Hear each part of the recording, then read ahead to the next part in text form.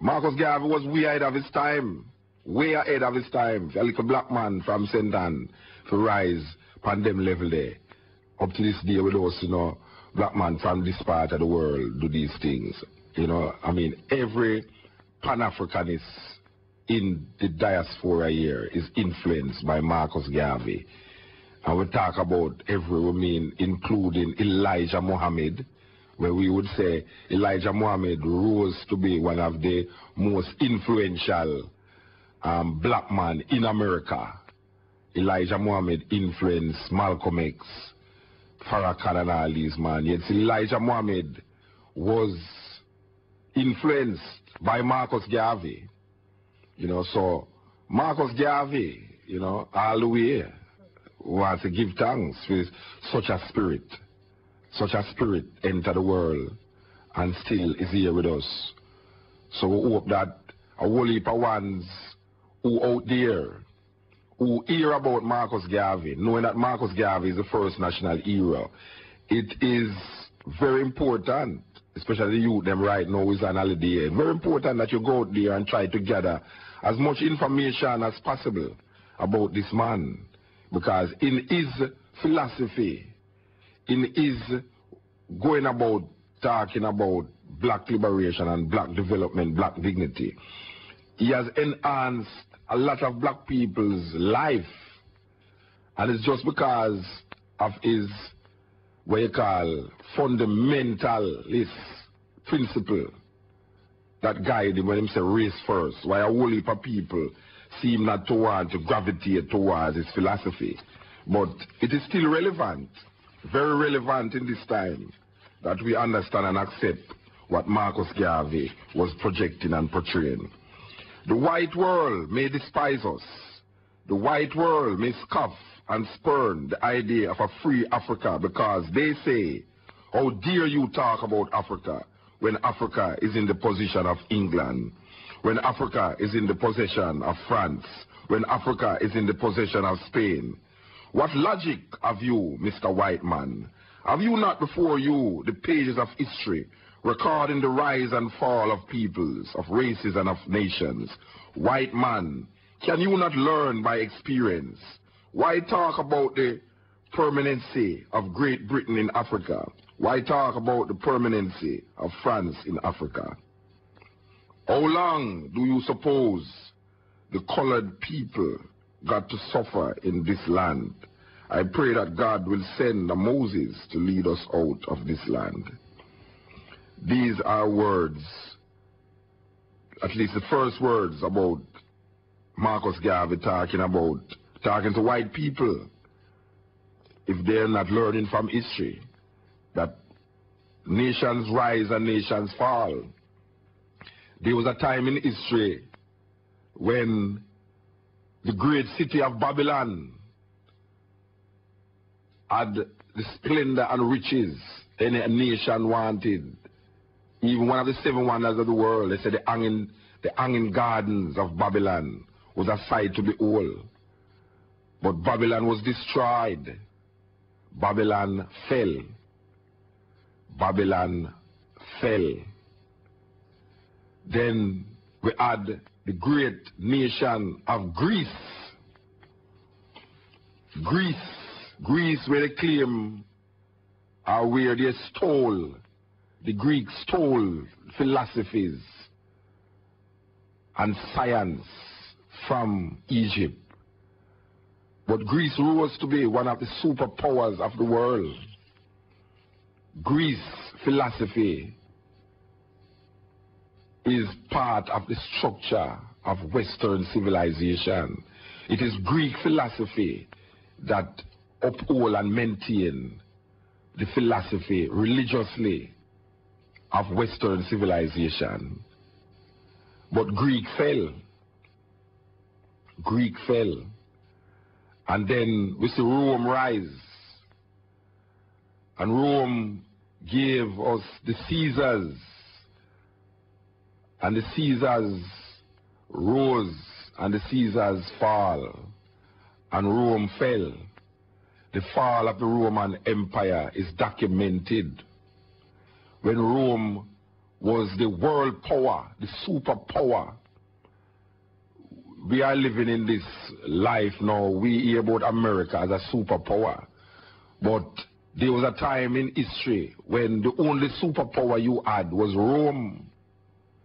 But Rome fell. Rome fell. It is said that even one of the emperors,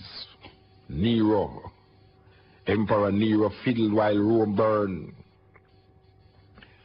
Then we see England rose, Great Britain, the colonizers of many countries and many states and many islands.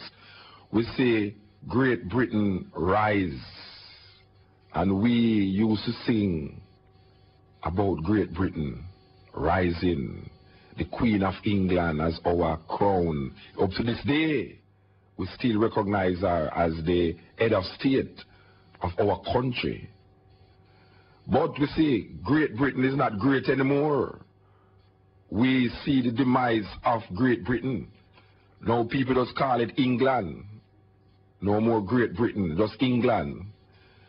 But the power of Great Britain was given over to the United Snakes of America. The United Snakes of America is said to be right now the only superpower because Russia fell. The end of the Cold War. So America is sitting there on its pedestal, waving its scepter across the earth as the only superpower on earth. But nation rise and nation fall. And it's just time, and it's just a matter of time when America will fall. We don't have doubt about that. America will fall. But we ask the question, at what period was Africa in its glory? Was there any African glory? Was Africa always slavery? Was Africa always sufferation? Was Africa always AIDS, famine, drought, disease? Was Africa always this? Will we ever again see an Africa that is likened unto Greece, likened unto Babylon, likened unto Rome, likened unto Great Britain, and likened unto America? Will we ever see an Africa like that again? Well, we want to tell the people that the strength of every nation lies in the power of the people and the dignity and the resourcefulness of those people. And the only way that Africa will rise again to its former glory is if the people now recognize themselves as true Africans and as people who held up the world like Atlas holding up the world, and return to that supreme dignity that was once us. Because truly, if you study history, you will know that before Greece, before Rome, before Britain, before America, before Babylon, Africa exalted in knowledge, power, science, and technology. Africa was once a superpower. And we say that what goes around must come around. Christopher Columbus never knew that, but we know that. And what goes around comes around. Because so it was in the beginning, so shall it be now. And it is left up to we as a people, as black people, conscious people, who know our spirituality and who know that we exist even through lynching, even through murder, genocide, even through famine, even through AIDS, even through drought, even through anything that the European world has placed in front of us as obstacle. even through slavery. And after 500 years of slavery, we are still here to tell the tales.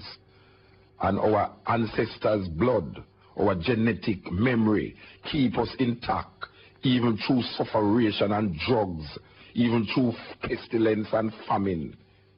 Our genetic memory is what is keeping us. So all we have to do now is to use that genetic memory, that memory that tells us that Africa is great, that Marcus Garvey stood for Africa liberation and Africa redemption, and place all our being in this liberation process. Because when Africa is free, all human beings will be free. And if Africa is not free, no man can truly say that he is free. So the freedom of the entire human race is depending on the liberation and freedom of Africa. Because Africa is the mother of civilization. Africa is the mother of civilization. And if Africa is not free, no man anywhere on earth can truly say that he is free, whether economically, politically, and socially. So if them think that they're going to put AIDS and famine and drought and disease and all these things on Africa and feel that they're going to get rid of the African race to rise up themselves, they're making a sad mistake, because history don't show us that. And we learn from history. We learn from the root of the tree that without the root, the tree cannot exist. And if you don't maintain the root, if you don't nurture the root and nourish the root, you could have made the root have no water a little more. You could have made the root, you could have chopped the root a little more. One little straw on a root make the whole tree survive. So no matter how you're hearing about these AIDS and these drought and these pestilence and diseases in Africa, the root still exists because the people exist all over the earth. So we declare that Marcus Garvey work must continue. We can truly see some semblance of Pan-Africanism in this part of the world. And we give thanks to the Rastafari movement over the years who have maintained Marcus Garvey's spirit in their psyche, who have really go out there and say, look here, there is a man from St. Anne that need to be recognized named Marcus Mosiah Garvey, and we will not stop declaring this man in this part of the world. No, we will never stop doing that, because we know and we understand what Marcus Garvey stood for over the years, over the century. 113 years of Marcus Garvey. Live forever in the hearts and minds of the Pan-African movement and all black people who seek freedom for the human species. It is all about Marcus Garvey. You know, over the years, people have been crying and begging and saying, why them not teaching Marcus Garvey in schools? I remember I visited a library, and I was talking in this library, and there was no Marcus Garvey. There was nothing about Marcus Garvey in the library itself. You know, I mean, we see Bustamante picture paint up on the wall and all these things. We see Norman Manley picture up on the wall. We never really see none either. But Marcus Garvey, I don't know no other hero. I don't know no other man out unless it's Bob Marley. The two most popular Jamaicans I know is Marcus Garvey and Bob Marley. And Bob Marley was influenced by Marcus Garvey. So we'd have to give the credit to Marcus Garvey as the most influential Jamaican ever live. But then, when we look on the Ministry of Culture and the Ministers of Information in Jamaica, they seem not to, every time you keep saying this thing, you know, I get tired of this. I get tired of telling them about why they don't teach Marcus Garvey in school. I think, say, we who know that this should be done should do it subtly or otherwise. You know, we should take the responsibility to even incorporate in our teachings Marcus Garvey's teachings and not wait on these guys who do have no interest of black people in them hand to really talk about Marcus Garvey, because Marcus Garvey is obviously a threat to them social order. Marcus Garvey is directly a threat to them social order. So if they start to talk about the philosophy of Marcus Garvey, I don't know what they're afraid of. It is all about Africa. It's all about black people and the struggle that black people go through. And a man who had articulated, and not only articulated it, but helped to motivate 20 million people right around the world towards an African, Pan-Africanist struggle. You know, Marcus Garvey is responsible for the influence of one of the first truly independent prime ministers of Africa, Ghana, Kwame Nkrumah. You know, up to this day, the black star is still printed in the flag of Ghana. You know, we don't know why is it that these guys always make the prophet is without honor in his own country. You know, this is one of the heroes that white people still don't hail. Yes, this is one of the heroes, one of the most popular black men that white people don't hail. When they hail Bob Marley, they don't hail Marcus Garvey up to now, you know. Because Marcus Garvey is in a class by himself. Marcus Garvey is for black people, without a doubt. It's for black people. No doubt about that. So whenever I hear them, I say this and I say that and I say this. It is all about Marcus Garvey.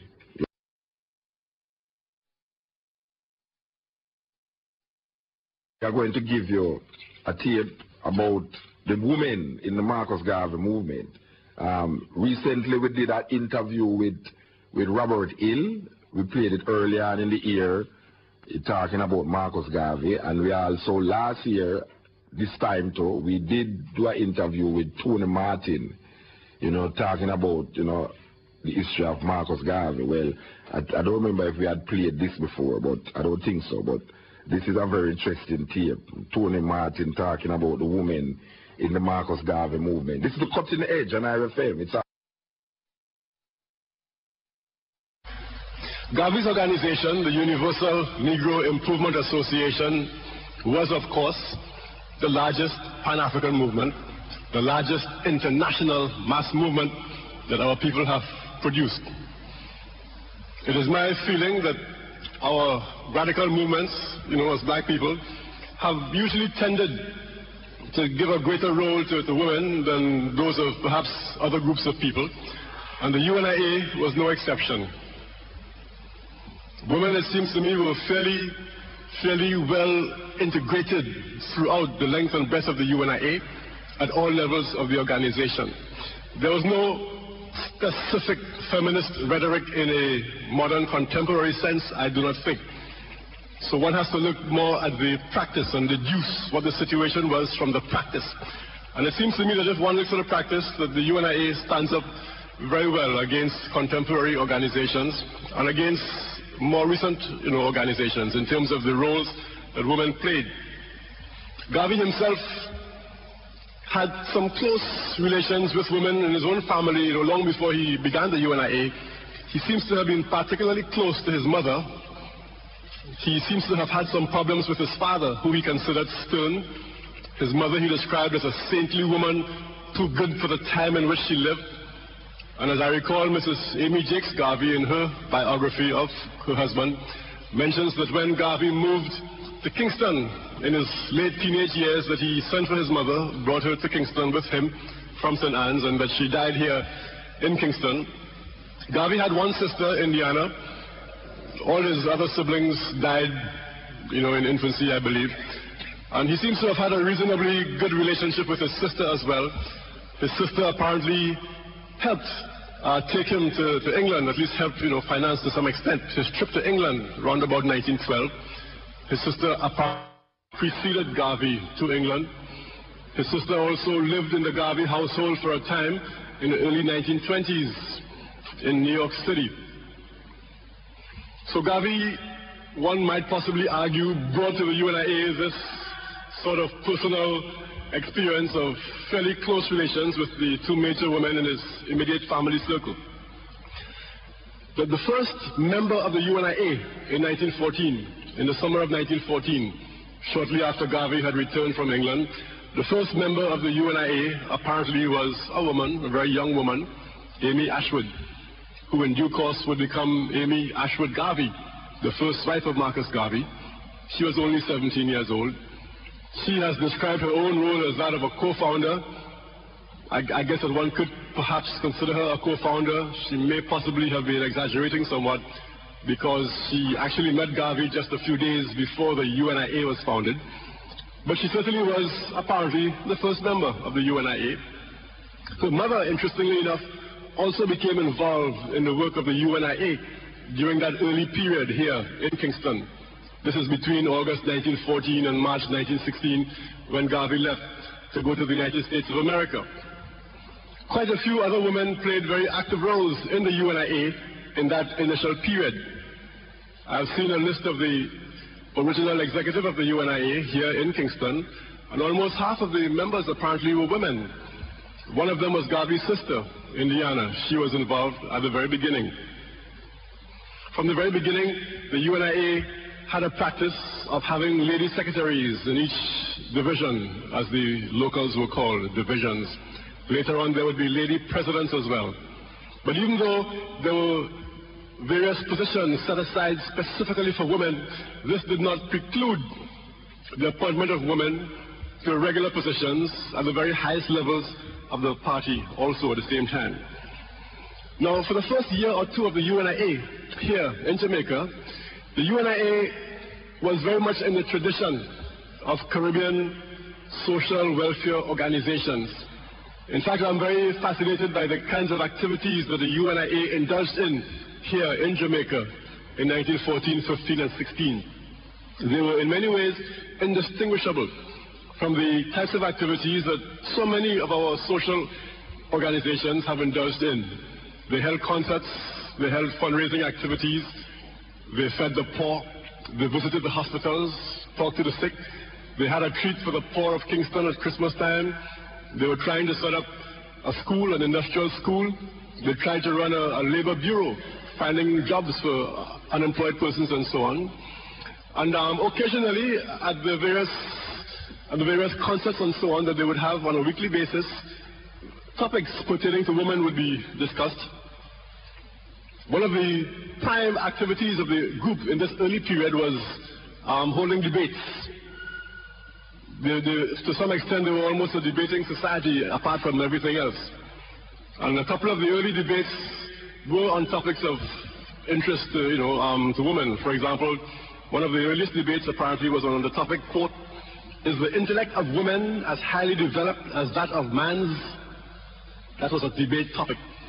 Now, Marcus Garvey himself participated in that debate, and I'm happy to say that Garvey argued for the affirmative. That is, that the intellect of women was as highly developed as that of men. On another occasion, and again, this is very early here in Kingston, on another occasion, the topic was, quote, "Women or men, whose influence is more felt in the world?" I did not make a note of what was the outcome of this particular debate, but it does show a certain concern for these kinds of questions, even though, as I mentioned earlier, I'm not aware of any specific feminist rhetoric in a modern contemporary sense. Once the UNIA relocated to New York City in 1916 and Garvey had time to settle down and organize, you found again that women tended to play an integral role, a fairly well integrated role in the movement. Some of the highest positions in the UNIA in the US were actually held by women. The best known of these women is Henrietta Vinton Davis, a woman who had been an associate of Frederick Douglass, the great Afro-American leader many years before, a woman who was an orator, a Shakespearean actress, and who had actually toured Jamaica some years earlier. She might perhaps have had contact with Garvey in Jamaica, I'm not sure, Henrietta Vinton Davis. At various points, and she had a very long career in the UNIA. At various points, she was a vice president. There was a first vice president, a second vice president, and so on, and she was a vice president on various occasions. For quite a while, she was an international organizer, one of the highest positions within the UNIA. And significantly enough, another woman later held that same post of international organizer, a woman that they referred to as Madame Demeanor. Several of the high-ranking members in other departments of the UNIA were women. For example, in the early 20s, one of the main persons in what Garvey called the Negro Factories Corporation was a woman. The Negro Factories Corporation ran a string of businesses because one of Garvey's main ideas was that of self-reliance. And so he sought to demonstrate that black people could do things for themselves successfully. And so one of the businesses that the UNIA ran in Harlem was a printing press. And a very young woman was actually the head of that printing press. Her name was Lillian Galloway. I'm not sure what her background was. I have seen photographs of her taken around 1922. And judging from the photographs, she couldn't have been more than about 30 years old or so. A very young woman to be holding such a responsible position in this great organization. Garvey had international conventions on an annual basis. For his first convention in 1920, something like 25,000 people turned out at Madison Square Garden in New York City. And sometimes at those conventions, there would be special emphasis placed on the accomplishments of women within the race. There was what Garvey called a Women's Day sometimes at the conventions, when artwork and literature and so on produced by women would be on display, and when famous women would make appearances. I was very interested to see that Marian Anderson, the famous contralto singer, Afro-American, sang at Women's Day at one of those UNIA conventions, around about 1921-22 or thereabouts. Many of Garvey's concerns, his ships, his universities, his schools, were often named after famous members of the race. And here again we see one of his ships, Phyllis Wheatley, being named after one of Afro-America's major figures. Phyllis Wheatley, Afro-America's second poet, Afro-America's first woman poet, and I believe the United States of America's second poet, period, white or black. Garvey also came into contact in an intimate way with some fairly well-known women who were not in the UNIA per se. For example, in 1918, as Garvey was still moving around the country, building the infrastructure of the organization, establishing contact with Afro-American leaders, one of the leaders who he came in contact with was Ida Wells Barnett. Ida Wells Barnett is a very important name in Afro-American history for all kinds of reasons. She was a pioneer in the women's club movement among Afro-Americans. She was a pioneer member of the National Association for the Advancement of Colored People. Although she did not remain in it very long, she was disenchanted with it. But she is perhaps best known for being a major figure in the campaign against lynching. Lynching being one of the most heinous crimes that any civilized society has had to deal with, whereby black people in the States were killed in the streets almost on a daily basis. And Ida Wells Barnett, for many years, was a major campaigner in the crusade against lynching. And she actually came to Garvey's Liberty Hall, his meeting place in Harlem, and delivered a speech there in 1918. So he must have had some fairly, reasonably close contact with her.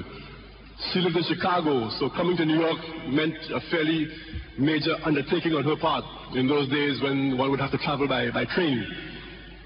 Garvey also came into close contact with Madame C.J. Walker, another major figure in Afro-American history. Madame C.J. Walker was a cosmetologist. She is normally considered to have been Afro-America's first millionaire, at least first female millionaire. And perhaps you might think of her as a somewhat unlikely person, perhaps, to be friendly with Garvey. But the fact is that Madame Walker, despite her riches, never lost her race consciousness. And so she was involved in one or two radical organizations herself. And she didn't think anything of funding organizations for racial uplift. And so Madame Walker was somebody that Garvey admired, and she invited Garvey to a meeting she had in 1919 when she was trying to found an organization, a Pan-African type organization, which, among other things, wanted to send black delegates to the peace conference, which was coming up in Versailles in Paris after the First World War. There was one occasion when Garvey allowed, very unusually perhaps, but allowed a white communist woman, Rose Pastor Stokes, to address the UNIA convention. There was a communist cadre within the UNIA who wanted this woman to speak, and Garvey allowed her to speak, even though he did not fall victim to her entreaties that he become a communist and so on. But he gave her a hearing and then proceeded to explain that she was free to say what she wanted because the UNIA was a democratic organization, but that he wasn't about to surrender his race-first organization, for any communists. The UNIA had a variety of auxiliaries. There were auxiliaries for youth, auxiliaries for women, auxiliaries, for military factions within the party and so on. And one of the most powerful and popular and best known of the auxiliaries was the Black Cross Nurses, an all-women's organization. And on the banner behind there you can see a lovely graphic depicting Black Cross nurses on parade.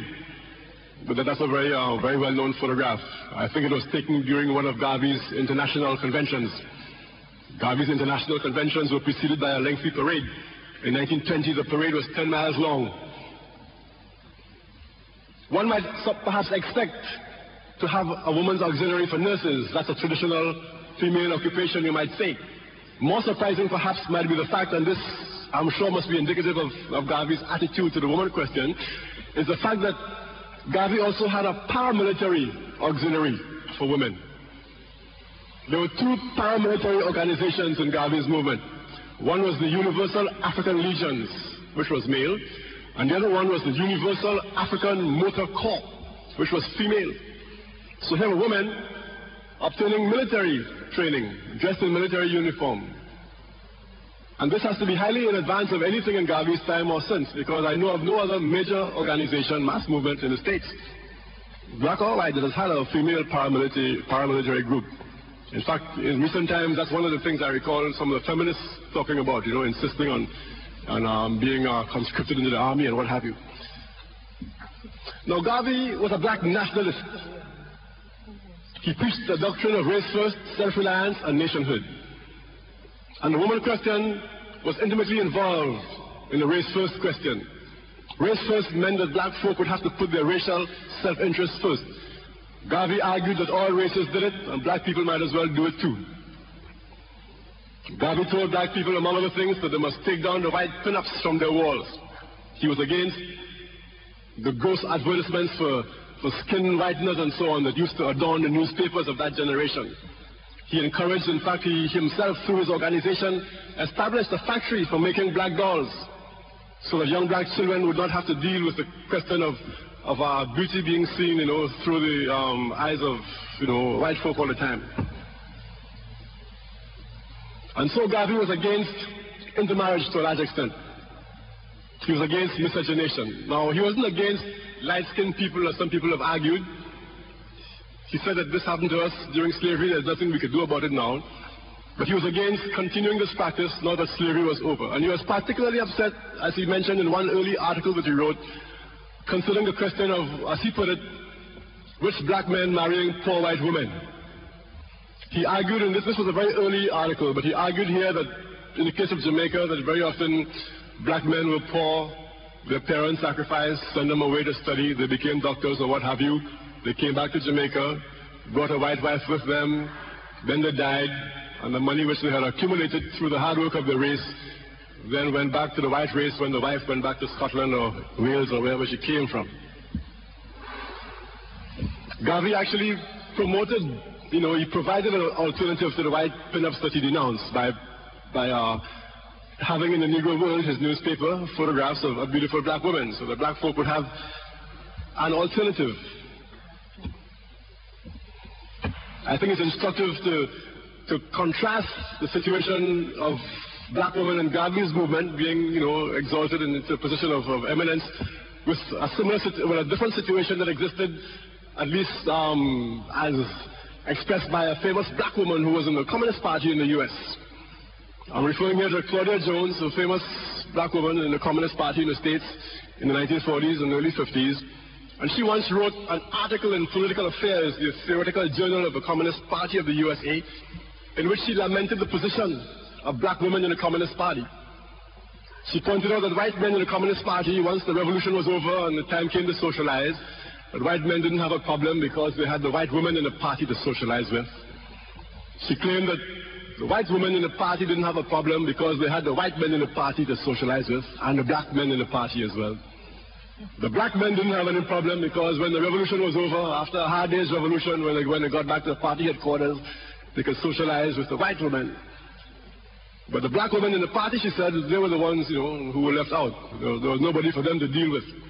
And that kind of situation would have been unthinkable in Garvey's movement. Garvey himself waxed poetic on more than one occasion on the question of black women. His famous poem on the black woman begins, "Black Queen of Beauty, thou hast given color to the world." And it continues in that fashion. He goes on to say in the poem that time was when the black woman was the queen of nations and so on. When people like Caesar and Antony, he's referring to the Cleopatra story here, and other figures in antiquity, paid deference and so on to the black woman. He says that the race became weak, slavery ensued, and the black woman involuntarily became the mother of the world, as he put it.